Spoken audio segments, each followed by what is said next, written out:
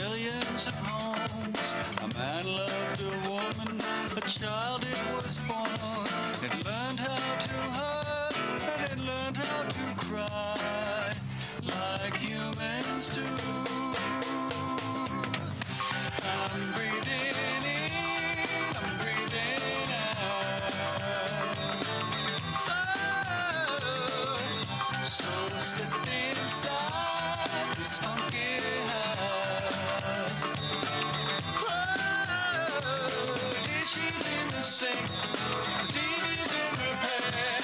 Don't look at the floor, don't go up the stairs. I'm aching, I'm shaking, I'm breaking like humans do.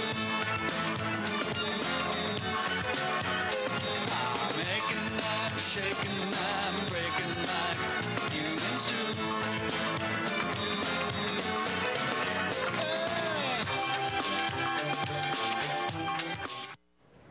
Hi, and welcome to the 196th Tommy Rocket Show. We're here today with my co-host Peter Phipps and popular author and writer Ged Carbone. Welcome, Ged. Thank you so much. Hi, thanks for having me. Well, it's a pleasure. You know, Peter, this is a great topic that you've chosen, and I'm just wondering what gave you the idea to choose Ged and well, the topic for today. On the table, he's got 3 books that are out. Brown and Sharp, which is really the history of industrialization in Rhode Island, I suppose. Washington, and it's interesting, it's a part of the General series. You're something of a military historian, in addition to being a former journalist, a colleague of mine for years. But the one that's so deeply Rhode Island, I think, is your Nathanael Greene book. And you talk about it as a history, it's a biography of the American Revolution. And in Rhode Island, we have the Gaspee. Now, no one else knows anything about the Gaspee, right? But I didn't know until I read your book that Nathanael Greene had a sort of primary role in the beginning of this dispute between John Brown et al. And the Rhode Island mercantilists and King George and the Gaspee. So fill us in on how does Nathanael get into this story? Well, he owned the vessel, the boat, that the Gaspee seized, that made everybody so angry. You know, it was his boat. The Hannah was his boat? The Fortune. That was, yeah. Right, that was the first incident early in the year. Right, when they took his boat. Right. And prior to that time, Nathanael Greene did not give a whit about the troubles between England and America. He was obsessed with trying to marry Debbie Ward out of Westerly. One of the 6 young and pretty daughters of Samuel Ward. The governor or the future governor? Governor, yeah. Yes. And so that was his obsession. You can see it in his writings. But once they took his boat, once the Gaspee took his boat, he became obsessed with the cause. Now his first response, unlike Brown and Abraham Whipple, which was to burn it, his response was to sue. So where did he file suit, and what was his claim? In East Greenwich, right? And the illegal seizure. And the funny thing is, I don't think it was an illegal seizure. I think that the Admiralty laws gave England the right to take that ship. It didn't give them the right to bring it around and sell it in Boston, but it gave them the right to take that ship. But the law isn't always what's on the books. The law is what's been practiced.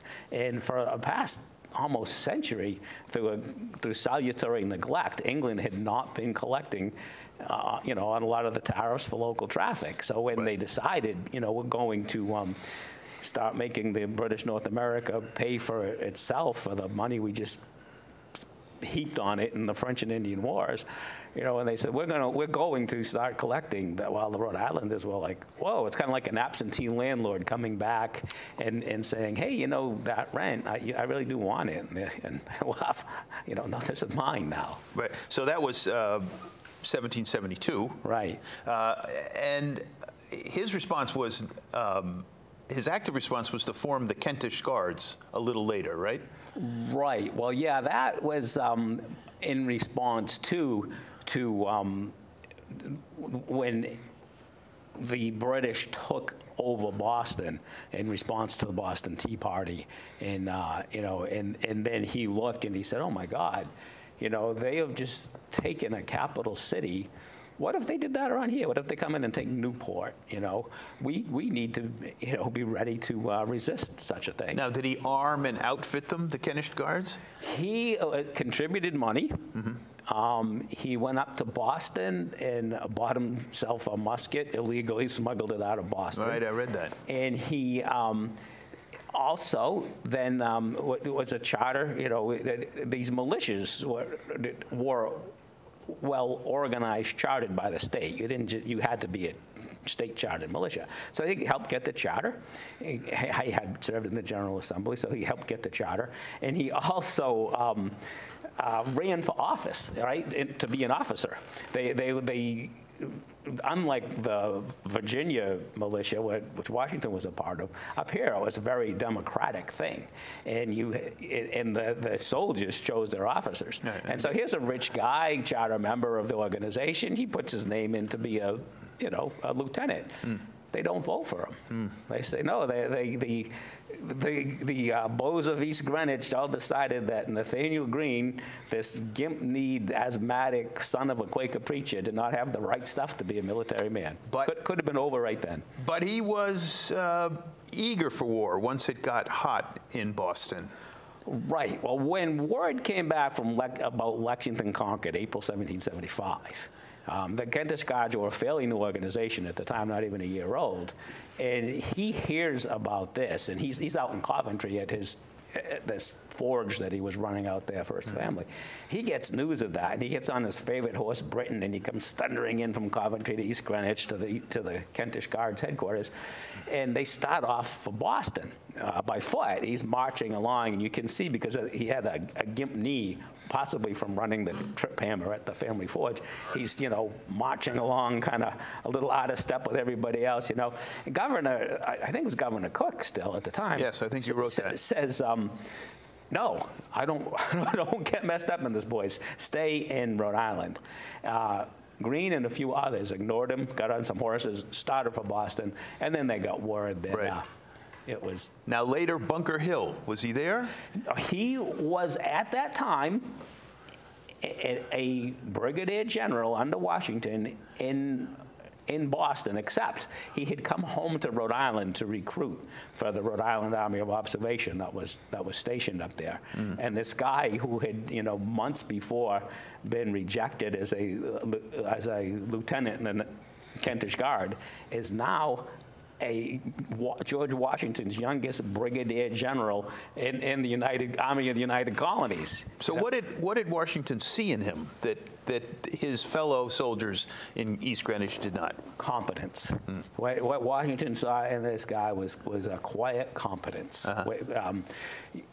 Washington arrived at Cambridge in July of '76, and he he found 75, and he found this wide arc of militiamen camped around Boston, like 9 miles, 10,000 of them. And he's riding along, and he's looking, and my God, they were a ragtag bunch, pretty, unschooled in the military business. But there was one camp that he saw where the streets were properly laid out, the equipage was right, and that was the camp of the Rhode Islanders under Nathanael Greene. And because Greene had been a small businessman in Coventry, he knew how to boss people around. He knew how to get product in, raw material in, product out, how to make people organize and behave themselves. So he used his experience as a small Rhode Island businessman to run a good army camp. But his military training was reading Napoleon's campaigns and things like that, right? Oh, sure. He was a great reader, much to his father's dismay. Right, because his father was the Quaker leader and thought that he should only read Barclays and Fox and religious tracts like that. And he's got this son, right, who just loves to read. It would be like if I had a son who loved video games, I'd be like, what are you seeing in that, son, He loved to read. One of his aunts said nobody could get the substance of a book the way he could. Right. And he read everything. And, a real polymath and curious about everything, including military history. So the Americans sort of gave up on Boston. They lost Bunker Hill and escaped, and they moved on, right? Actually, they sort of what they did was they brought in a whole bunch of artillery that Henry Knox had taken from Fort Ticonderoga. Right. They set it up on the hills around Boston, and you know, British troops wake up there one morning in mid-March of '76 and say, wow, there's a lot of guns up there. We can have another Bunker Hill and go try to get them. Or, you know what, Boston's not that important anyway, which it really wasn't. Let's get out of here and go to New York. Oh, so it was the British who went to New York. They did. They said, you know what? And they still in Boston to this day get St. Patrick's Day off, not because it's St. Patrick's Day, but because it's Evacuation Day. It's when the British left Boston, because they looked up and saw Henry Knox's artillery up on Dorchester Heights and said, yeah, we don't want to live below that. We don't want to take the time of bloodshed to go get it. So let's, you know what? So let them have Boston. Now Washington thought New York was the key, right? Right. And why did he? Just because it's New York, or it's big, or? Well, yeah, because you got that Hudson River stretching all the way up, you know, deep into what's now Vermont, you know, up towards Champlain and stuff, and so it was kind of a key, what I think John Adams called the key slot to the continent, at least in the north. You know, anything that was going to move in any quantity moved on by boat. And you know, so it was an important gateway to you know, the northern interior part of the country. But they didn't do well in Long Island. They didn't do well in the American in Manhattan. side. Right. Oh, I mean, it just went horribly wrong. Right. Right. I mean, any armchair general could sit down and look at what happened there and just say, well, that was inevitable. You know, and the key thing, you're trying to hold New York. It's an island, right?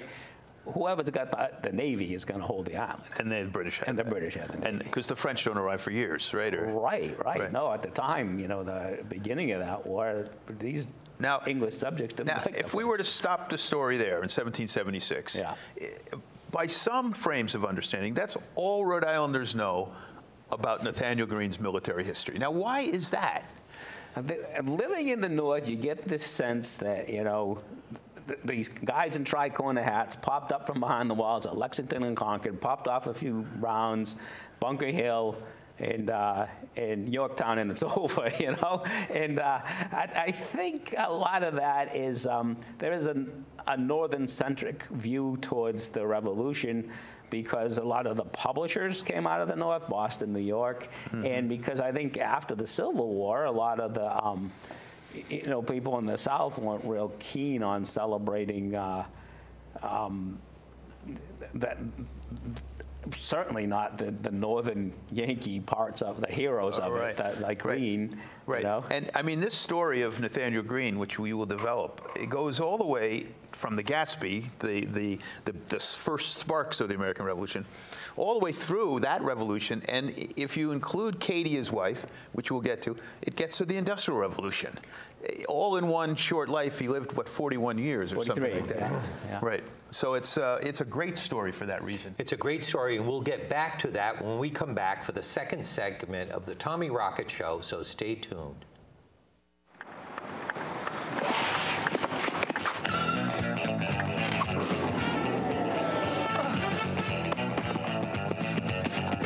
It would be nice if latex condoms were automatic. But since they're not, using them should be.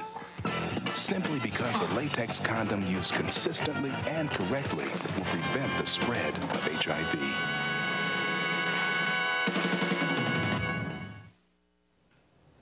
Welcome to the second segment of the Tommy Rocket Show. As you know, we're here with Peter Phipps and Ged Carbone. Peter, where were we? Well, I thought we were going to get into the strategic importance of a good retreat.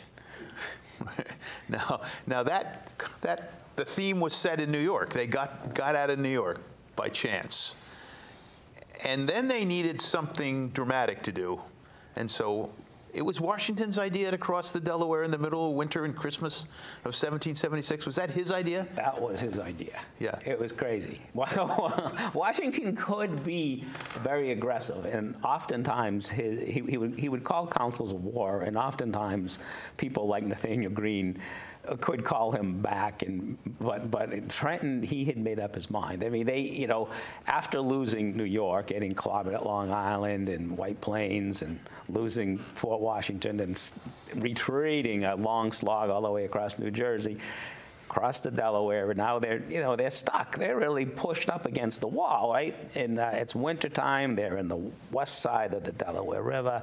And the British hold all of New Jersey, hold New York. Things are looking good for them. And Washington's not going to have it. He wants to rile them up, show the continent that the revolution yet lives. So he's got this idea that he is going to move the troops across the Delaware River on Christmas Day and attack the Hessian outpost at Trenton. And see if he can't take it and make some noise and just kind of spirit up the Right. American cause. Yeah. Probably good to raise capital and soldiers. I mean, a good surprise victory. And so, but he's not taking any chances. Who does he put in the lead of the attack? Nathanael Greene takes his regiments, not of Rhode Islanders, but he takes his regiment, people he's in charge of, across the Delaware first, and he's going to lead one of two columns into Trenton. So yeah, he gets his people across, and then it takes all night to get everybody loaded up and across, and by the time they get across, of course, you've gone from kind of a cold, blue day to a very windy, snowy, haily, crappy, day after Christmas morning. And then they attack all these Hessians who were sleeping off Christmas, is what it. Yeah. I mean, nobody really expected. I mean, if you're one of the Hessians in your barracks, I mean, they did have some pickets out on duty, and a little bit from camp, and they did fire on Greene's troops as they come, walking down the road. And then they went retreating into Trenton, and by then it was too late. You've got Monroe's got his cannon set up, and Knox, raking the main street, and Greene's coming in, and they had him. I mean, you're sleeping, thinking you're pretty safe. You hear the gunfire from the pickets. You come running out into the street, and already the cannon's blasting down the street. There's nothing they could do. Right. And so what's the score on that? Captured, killed? The Americans had non-killed there. James Monroe, future president, I think he took a ball to the shoulder, but nothing too serious. A couple of wounded. Whereas the Hessians, they only a couple of hundred managed to get out. The rest were either killed, captured, wounded. Now, in that winter, they spent in Morristown? No, that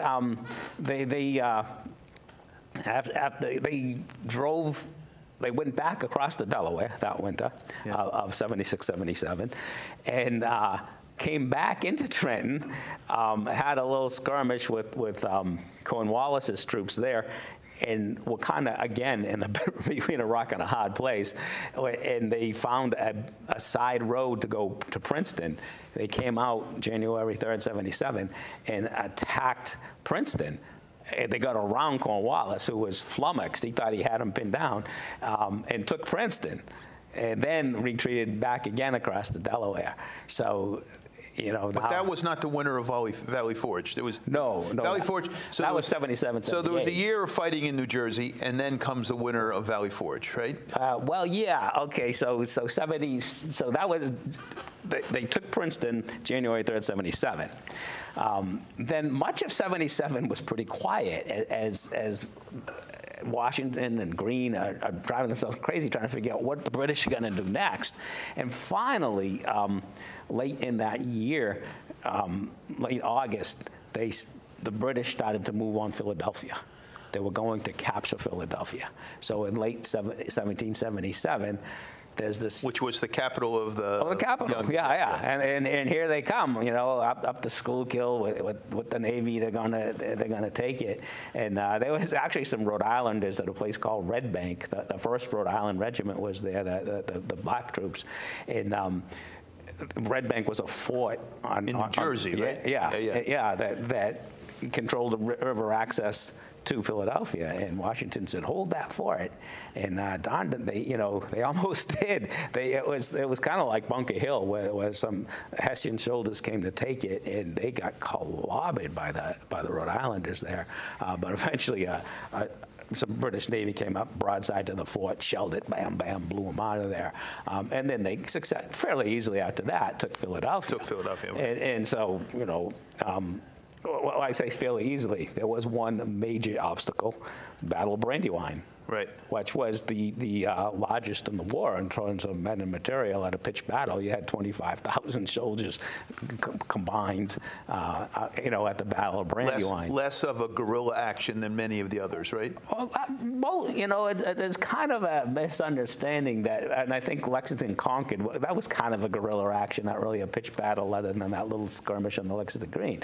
But most of all of Greene's and Washington's battles were line formation pitched battles. And just that Brandywine was on a huge fire scale. First, and then it's bayonet to follow. Yeah. This is brutal. Yeah. It was a lot of times it didn't come to bayonet because whoever got the best of the first round, the other side was, retreating in a hurry. Yeah. And Brandywine, that happened there, particularly up in the northern part where General Sullivan's troops, they didn't even get formed before they realized the main body of Cornwallis's troops was on top of them, and so they were getting routed back towards Philadelphia, and Greene was, facing off across a river against about 5,000 troops, Hessian troops, and Officer Washington said, "I don't need you there. I need you to come up here helping out Sullivan." So Greene managed to move his men very rapidly.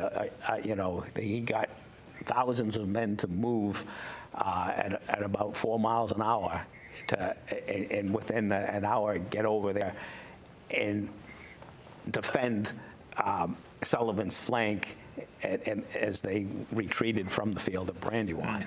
So Greene kind of helped that day save the American army by through his rapid movements of his troops over to protect the flank. So when does Washington come and say, "You're my quartermaster, you got to save the army in Valley Forge"? That's that right. Winter? Yeah, it was, because after they lost Philadelphia, they made another attempt to sort of strike a blow by attacking the British troops that were camped outside of Philadelphia at Germantown. And there again, Nathanael Greene led one of the three columns into Germantown, almost succeeded in driving the British off the field, but some bad tactical decisions made that allows the British to come back. But Germantown was a very important battle in late 1777 because it, along with the victories up at Saratoga, by Gates, showed the French that, this force really can fight. I mean, they can stand toe-to-toe with the British. Maybe it's worth backing them. To further entangle the British in America. Right. Yeah, well, yeah, because, the French were involved with, in Spanish, were kind of fighting the British over something over in Hanover with the German states, so the French were interested in kind of sticking it to the British, particularly, and maybe taking over some of their. So how did they get so poorly provisioned? Well, okay, so after Germantown, wouldn't you know that Valley Forge was going to be a disaster the way they set up camp? You would. And Greene did. Greene didn't like the landscape, didn't like the choice of a camp, but, right. He wasn't in charge. So after Germantown, it's now, winter's coming on, it's late fall, early winter. So what are we going to do? Washington says, well, we're going to go up here to Valley Forge, and we're going to keep the army together through the winter, and that's what we're going to do. And they get up there, and the ground was poorly chosen, and then the quartermaster general of the army was kind of sucking up to Gates and these other guys that were sort of thinking maybe Washington wasn't all he was cracked up to be. He'd got kicked from pillar to post in New York and had lost Philadelphia. Who is it? And meanwhile, Gates is successful up in Saratoga and Bennington. Maybe they're backing the wrong guy. You know? Maybe Gates is there. Yeah. And so Mifflin becomes part of these guys and because he takes an official government position, he resigns as quartermaster, which is the best thing that could have happened, because he had basically quit the quartermaster duties anyway. And quartermaster is a very important thing. I mean, that's the person who makes sure the army doesn't starve, doesn't freeze to death, stays dry, you know. And he had kind of abandoned the job, and they were out there starving to death and soaked and cold. And Greene. And so then Washington, you know, when they need a new quartermaster general, he turns to Greene and he says, I want you to be my quartermaster general. And Greene says, doesn't want the job. No, he wants to be a general. He says, nobody's ever heard of a quartermaster in history. Right. And, but, you know, he takes it. And once he takes it, he throws himself into it whole hog. And again, his experience as a forge owner in Rhode Island, where he had to get raw material in and product out, well, he says, what do I need? I need roads that carriages can roll over. We got to repair some roads. I need carriages that will roll. I need the oxen were getting stuck in the mud. And right, and I need harnesses that the oxen won't break through. I mean, so let's fix things up. I have magazines with food out here. I just need ways to get them. So that logistics job, he does it well. Right, and I think most people know that part of the Nathanael Greene story, but I think it stops there. And what we want to get to is the fact that, in fact, when I read this the first time, I never knew it. He was considered the savior of the South. He was. Yeah. And you can explain that term when we come back for the third segment of the Tommy Rocket Show, so please stay tuned. Did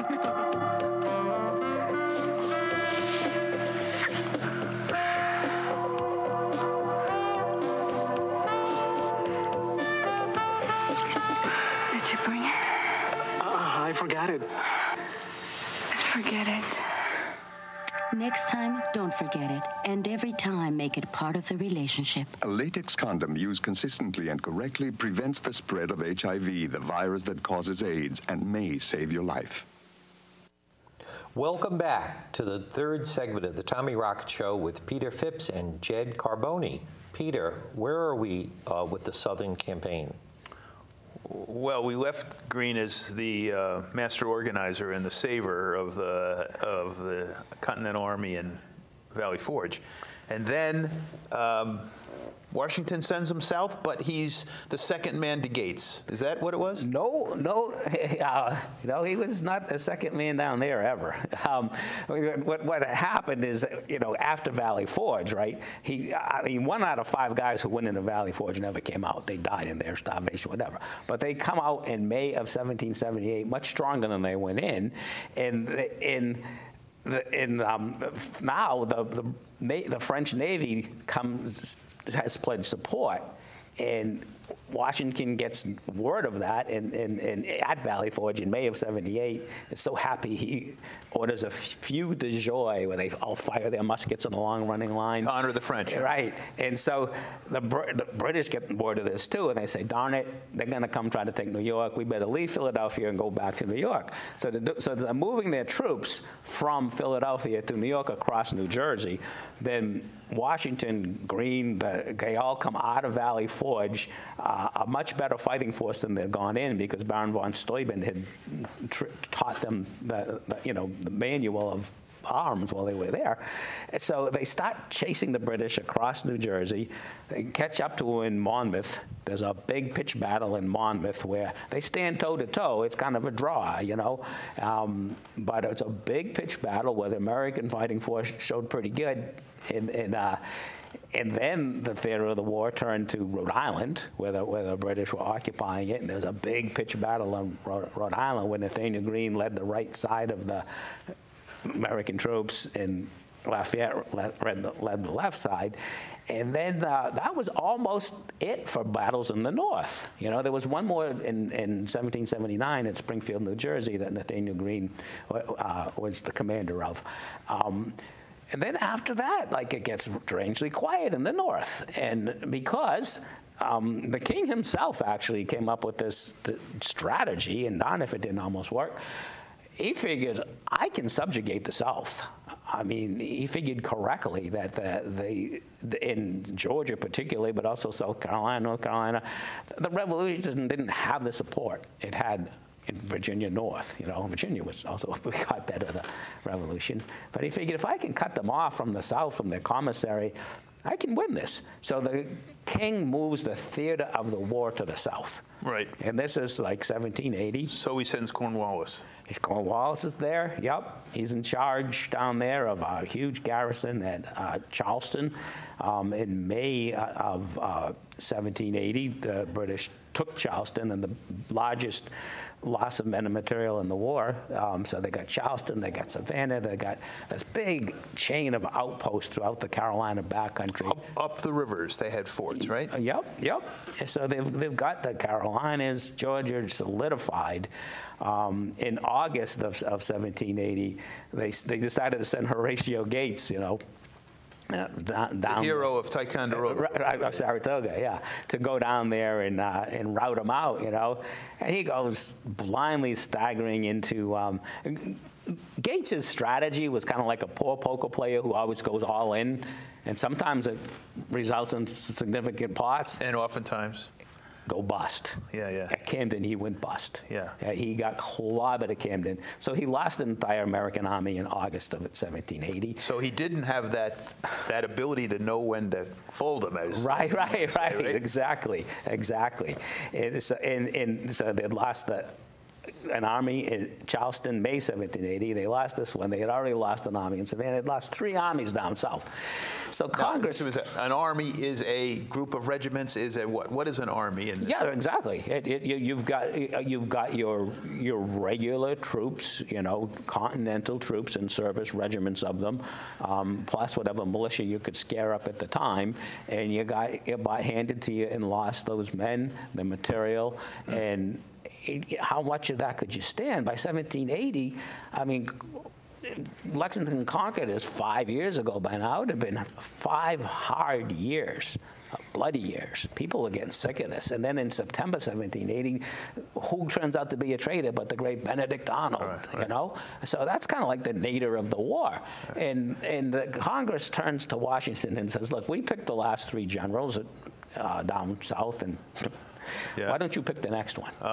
Washington says, well, I'll choose Nathanael Greene. Yes, okay. That's where I got the story mixed up. Yeah. So he goes down there in December 1780, and he gets to Charlotte, North Carolina, and that's where he finds Gates. He's surrounded by what's left of his army, you know. So let's set the stage on what Nathanael Greene put in charge to save the South. Right. And he comes to Charlotte. Yeah. And what's he find? What does he have to deal with? What's he got? When he sends an adjutant around to get a count on what he's got left, and the adjutant comes back and he says, well, here, you know, sitting in camp eating food, you have about 1,400 men. He says, of those that are equipped and fit for duty, I mean, they have clothes, they have weapons, and they're not sick, you've got about 800. Nothing. You've got about 800 men. Now, what about militias? Can he? Well, yeah, he's going to want to be drawing into some militia, but, you know, militia, like anybody, sometimes, you know, you're looking at who's winning. You know what I mean? I'm not going to flock to your standard if I'm just going to go get clobbered. But there was a battle at Kings Mountain, South Carolina, between some militia groups, the Over Mountain men from the American side, and under the command of Patrick Ferguson, some loyalists, and the Over Mountain men, like at Kings Mountain, kicked some butt, which did spirit up the militia to start to say, well, maybe, you know, maybe we So what does Greene do to try to turn the tide with what he's got? Well, so he looks around, you know, and there's Cornwallis 50 miles away with 4,000 men in the field. And I mean, he held numbers them 5-1. Train, armed, yes, provision. and he's got garrisons at Savannah and in Charleston and in the whole backcountry. He's got almost 10,000 men. To Greene's 800 equipped and fit for duty. And Greene's job is to get rid of all these people, right? Yeah. So the first thing he does is he splits up his force, which Napoleon later said, divide to live, unite to conquer, which is what Greene did. But at the time, people were like, why is he doing this? He's just now exposing himself to defeat in detail where they can roll up 2 smaller armies, right? But he takes his best guys, about 800 of them. And those 800 that are equipped and fit for duty, and he puts them under Morgan, Dan Morgan, and he says, Dan Morgan, you take these guys out to the western part of the state and just show the people out there that we exist. We're still going, you know, try to get some people, some militia to flock to your standard. And I'm going to take the rest of this bozos, and we're going to go down on the PD River to an isolated place, and I'm going to try to, you know, make soldiers of them and get some weapons for them and some food into them and see if we can't make soldiers of them. So that's fine. So Morgan takes his group, and he's out in western South Carolina, and he writes to Greene, and he says, man, this country is war-ravaged. It won't feed our horses. Everything's eaten. I want to go down to Georgia. And Greene considers his request, and he says, no, I want you to stay out there. And Cornwallis sees this detachment, and he sees 800. Yeah, and he sends his best, about 2,500 men on the Van Tarleton and his cavalry to go chop them up, and it looks like a no-brainer. And then Dan Morgan has just an ingenious tactical battle plan where he lures Van Tarleton's cavalry and some infantry up into a little place called Cowpens. I saw that in the book. And he's got the, you know, and he's got the broad river at his back, so his guys can't actually turn and run, right? And he lines them up in an ingenious strategy. In three lines, basically. Three lines. He puts his rawest militia in the front and tells them, all I need from you guys is one shot, and you can run home and kiss your wives and sweethearts. And then he tells his second line, when you see those guys running back, don't panic. It's part of the plan. You know, and hard to keep that message. And then at the top, he's got his best regulars. And by the time the British got up there, they were ready for him. And in fact, there was kind of a mistaken command. What some people thought they were being told to retreat, so the regulars started to retreat, and then you know, Morgan's like, no, I don't mean you to retreat. And so turn around. So they turn around, and the British thought they were retreating and kind of, you know, put their head down and started running after him. And all of a sudden they turned and blam, and they blew him out the field at Cowpens. Right. And so, you know, with the recent victory by the militia at Kings Mountain, and now this out at Cowpens, it's almost like when the Patriots were down 28 and there was a strip sack fumble and you got a little bit of a maybe. Those Patriots. Yeah, right.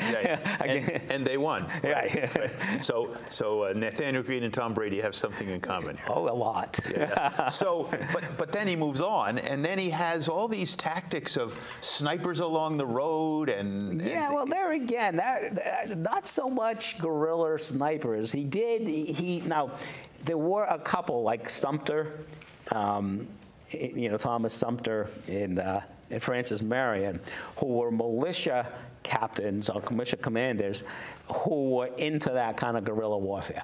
Greene tried, in Sumter's case, just about always unsuccessfully, to get them to participate in more line formation, pitch battle tactics. But when he realized, in particularly Sumter's case, that they really weren't going to cooperate, he used them as a kind of a guerrilla force. But mostly, he was into pitched battles. What he did after Cowpens was he led a great retreat, which is hard to do, up across the Dan River into Virginia. He crossed the Dan and left Cornwallis on the other side. Oh, and Cornwallis, you know, after he lost his, you know, Van Tarleton's a lot of Talton's people and equipment, Cornwallis resolved to track Greene to the end of the earth. And he just burned all of his baggage wagons, drained all his rum into the sand, and so he could travel light and fast, and started chasing Greene. And Greene led him on this, really the 18th century equivalent of a high-speed car chase, right? As they're running back, and if Greene gets caught south of the Dan River with an inferior fighting force that's on the retreat, he's going to get clobbered. But he gets across the river. He gets across the river. But then the battle turns to the Americans. Yeah.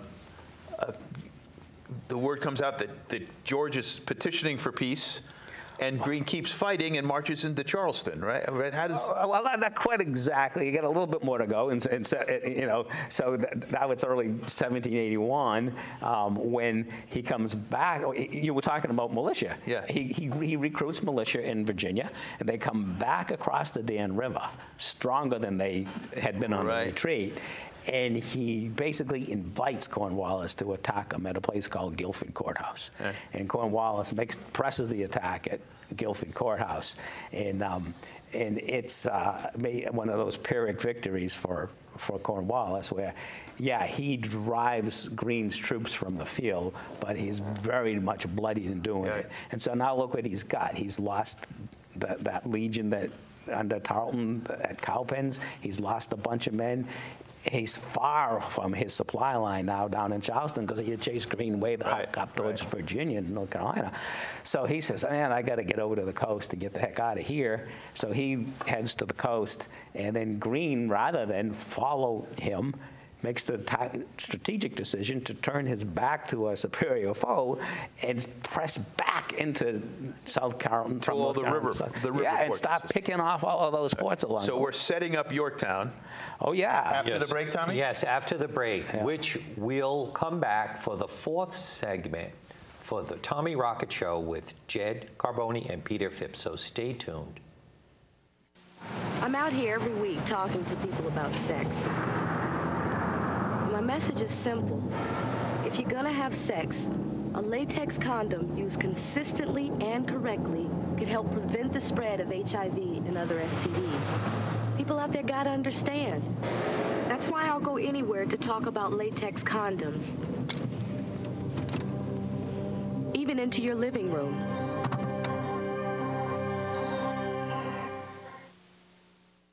Hi, and welcome back to the fourth and final segment of the Tommy Rocket Show. Peter, where did we leave off here in 3? We're in the swamps with the snakes along the Sawtee River, is it?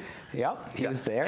And Greene is setting up the ending, setting up the conclusion that we all know of in Yorktown. But so why does he turn his back on? Well, he's picking off all those posts that they'd had out there. Him in conjunction with some of his guerrilla people like Sumter and Marion, and also with some of his cavalry, and he.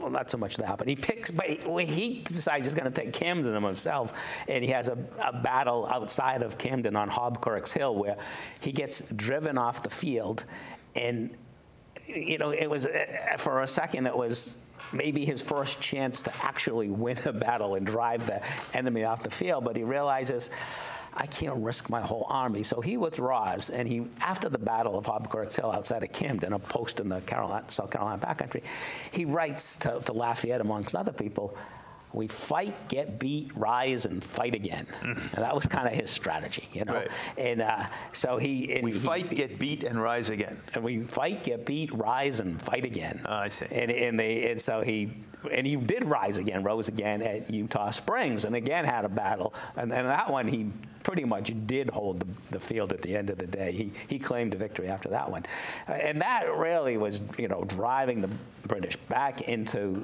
Charleston. So they only had like one minor camp outside of Charleston and Orange, and Greene had taken over.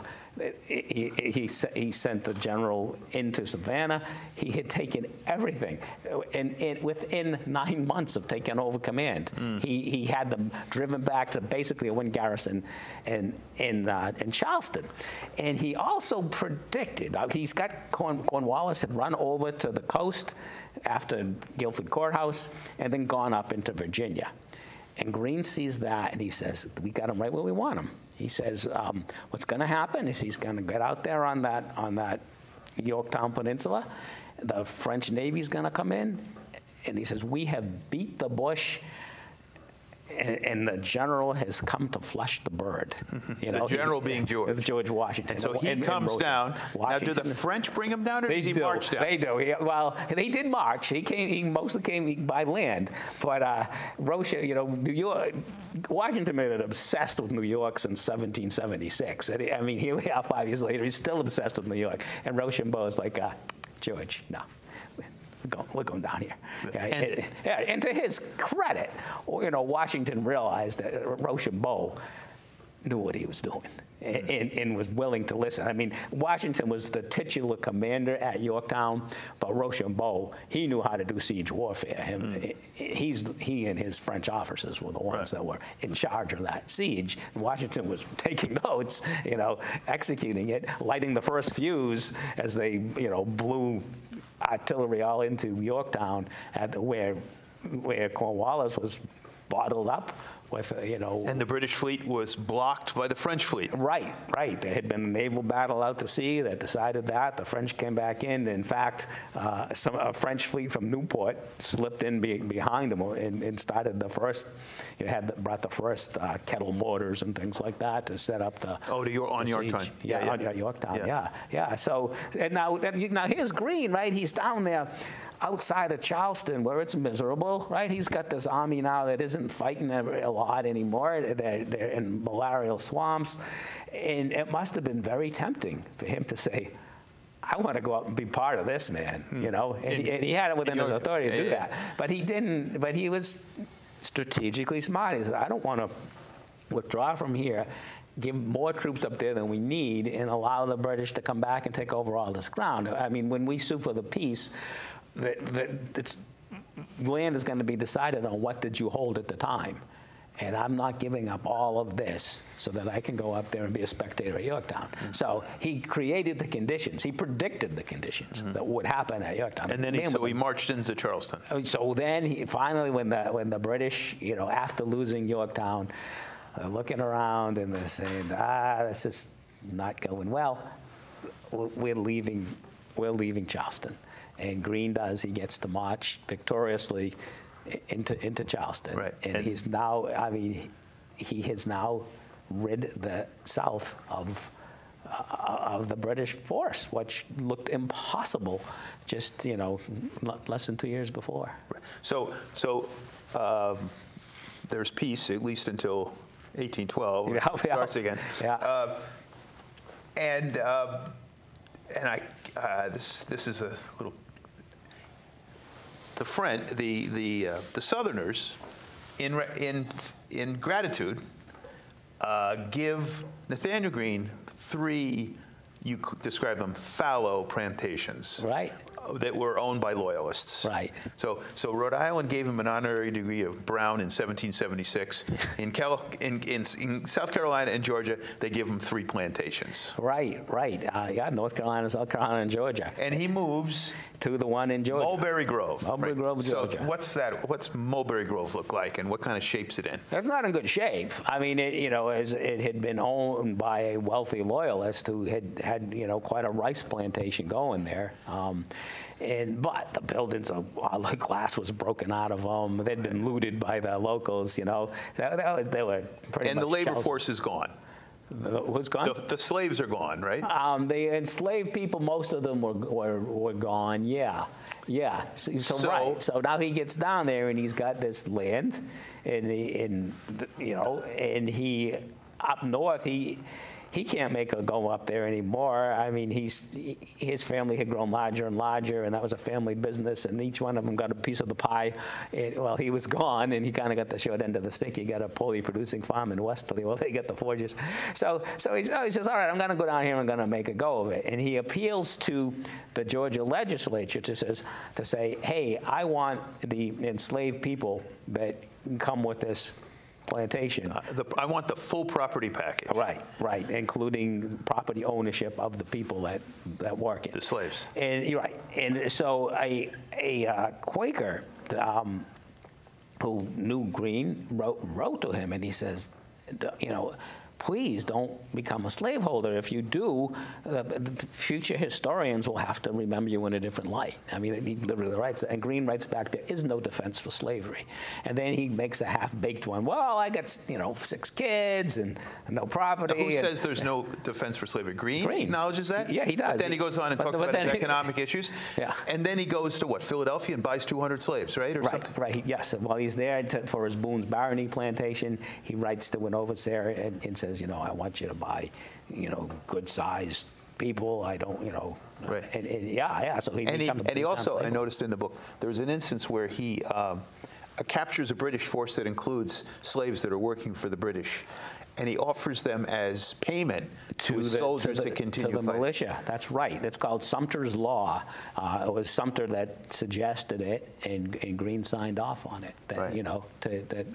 That people basically who could have been freed. He said, no, we're going to give you to You're going to be a bounty, continued service bounty. Right. Now, that's a hard thing to get your head around, right? Absolutely. Now, great general. But his finances were not good. And now talk about Banks and the debt. Oh, yeah. So his buddy Banks there. In England. He's an Englishman, a textile maker, right? Yeah. He's more of what he was at this time, I don't think he made anything. He was a military contractor. He was a broker. A broker. He was a war merchant. A war merchant's a good thing. Yeah. And what his thing was, he would sign a deal with Congress to outfit Greene's troops that were camped outside of Charleston waiting to get in there. He'd get them the goods. And now, stop saying, the cloth was probably made in England. Oh, I'm sure it was. And sold by British merchants still in Charleston, right? Well, we know how that was. So the people that own the material, the soap, the cloth, in Charleston, they're like, I'm not sending anything to this Banks guy. I don't trust him. And so Nathanael Greene says, look, you deal with our contractor. I will guarantee you that you will get paid the money, $30,000. This was a bad decision. But it was a bad decision. Because, right. And so then he comes after him. Right? Because Banks takes that money, invested in plantations in Cuba, and stiffs Greene, right? So Greene is now, after the war, on the hook for 30,000 pounds to English merchants who had supplied his army while it was camped at the doorstep of Charleston. So he's in debt. When he dies in 1786, is he still? He's still in debt. So how does that debt get cleared? Well, his wife, Katie, she's still alive down there at Mulberry Grove with 6 kids and a tutor, Phineas Miller. Right. And she's trying to get the money back, and finally, after a few years, Congress says, yes, we will restore your estate. We will give you this money. And by then, she's married to Phineas Miller, who was her children's tutor, and Miller was, knew of a guy had gone to Yale, and he knew of this guy Eli Whitney, who had gone to Yale. Now here's where the story rockets into the 19th century in an incredible way. So now Katie's just sit in the parlor and play the piano, right? No. Okay. So it's a beautiful thing when you think about the way it closes. But so what does Katie and Eli Whitney come up with? Well, okay, so Katie's married to her tutor, and a nearby plantation owner wants a tutor, and they say, well, we know this guy from Yale, Eli Whitney. So Whitney comes down. meets up at Katie's Mulberry Grove plantation. She says, stay here while we're teaching next door. And he starts to make some toys for her kids out in her barn. And he hears a conversation of the local rice farmers, planters, because that's what the main crop was at the time. If they could only get the seeds out of the cotton, they could really make it go. Green seed cotton. Right. Tough cotton. Right. And so, Whitney hears about that, and he repairs to Katie Greene's barn at Mulberry Grove, and he starts tinkering around, and he's got an engine a gin that will take the seeds out, but he's having some trouble running it. And she hears the trouble, and she says, well, try my brush. And he says, you have given me an idea. And he used a stiff comb. But neither he nor she made too much out of her contribution to the physical invention. But what she definitely did is when she got the money paid to Congress that Greene had, been signed off on. And so she got that 30,000 pounds, or roughly that much, and she became an 18th century female venture capitalist. Right. She financed. And it was textiles. She financed her husband, Phineas Miller, and Eli Whitney, and Miller and Whitney to manufacture the cotton gin. So this story starts with the Gatsby and ends with the cotton gin, all in one 45 years, right? Yeah, right. Yep. Right. Yes, less than that. So it's a good book. We're talking 20, right? Exactly. So I hate to be the one to say it, but we've come to the end of our time, and I know there's much more we could discuss because there's such history here, and I want to thank you for coming and sharing their information and recounting history with us. Peter, this is your genius to choose this topic, and I want to thank you so much, both of you, for presenting this information to our audience in the state of Rhode Island. And thank you very much for coming. Hopefully you can come again and share more. Sure, anytime. Thank you both, and thank you for staying tuned to the Tommy Rocket Show. We'll see you soon. Thank you very much. I want you. I want to hold you for hours at a time. I want to talk to you until I don't have a voice. Introduce me to everyone who's important to you, your friends, your family. Look at me. I want to spend my life with you. I'll never hurt you. I'll never lie to you. I'll never put you in danger. There's a time for us to be lovers. We will wait until that time comes.